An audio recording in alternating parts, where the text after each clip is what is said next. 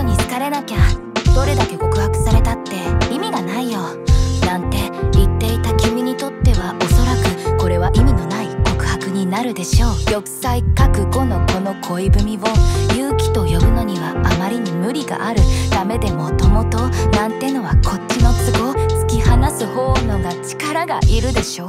君は涙を浮かべ胸を痛め踏ん切りがつくのはこちらだけ。分かってながらもこんな手紙を書いているのは僕が弱い人間だからです。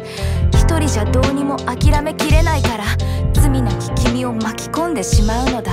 愚かで惨めで情けない自分勝手な僕を許して。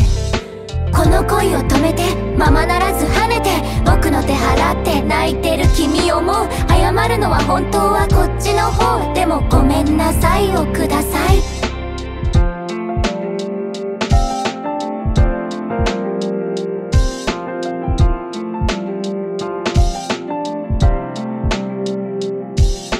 共に見上げるビルスカイツリー一昨日通り隅田川沿いあなたに注ぐ明かりが頬に乗りファンデーション真っ白な肌に施す月月賞。帰る場所が違っても今だけは同じ景色眺め同じ味の飴を舐めてる。それだけのことで心なだめ肩並べ笑い合えてた友として。しかし込み上がる愛は全身を駆け巡りラブレターの二足歩行へとなり果てた。僕は思い切ってデコに切ってはっつけて赤ポストへの突入を試みます。地元も仕事も全部投げ捨て体一つこの心一つだけを持ってこの思いを届けそれが昨日見た夢。この恋を止めてままならず跳ねて僕の手払って泣いてる君を思う。謝るのは本当はこっちの方でもごめんなさいをください。この恋を止めてままならず跳ねて僕の手払って泣いてる君を思う。謝るのは本当はこっちの方だけどごめんなさいをください。何度も書き直しその度にくしゃくしゃに丸め金繰り捨ててついに決死の思いで書き上げたこの一枚が今まさに手の中にあるこの手紙です。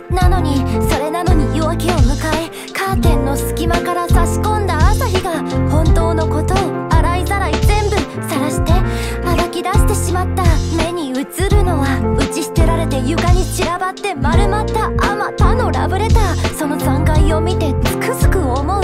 これこそが僕そのものです。まとまりきらぬ拙い文字の羅列その挙句背中を丸めうずくまる紙くず。